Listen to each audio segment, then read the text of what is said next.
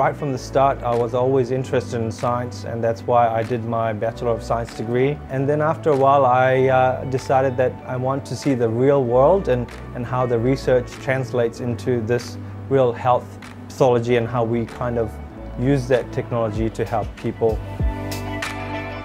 I love working for pathology because of the things that I'm involved in. I actually started as a TO and moved my way up to a scientific officer. As part of my role, I come in and I do my test, which is HIV, Hep C, drug resistance, and it involves doing the analysis using next generation sequencing. Pathology is moving and changing and being ahead of the game. Quite often they're really important tests that we do, and it involves kids which are quite sick. Having recently become a father, it's a different type of feelings. I feel satisfied knowing that we are helping the doctors diagnose disease for little kids. It's rewarding knowing that you are making change, and it's that feeling that leaves me happy at the end of the day.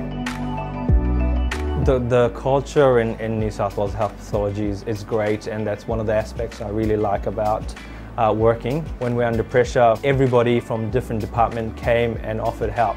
And this is the culture we have at health pathology. Whenever you're in need, there's people out there willing to help. To be honest, I love my job, and quite often I come in, I have a big smile, I joke around, and everybody enjoys having a little friendly talk. I feel like I was still among my friends and family when I'm at work. And that's the culture I really like and enjoy. So I'm very proud of working for New South Wales Health Pathology. You do feel like whatever you're working on, it does change and it does create a bigger picture, and you see the result at the end of the day, and that's what's really rewarding.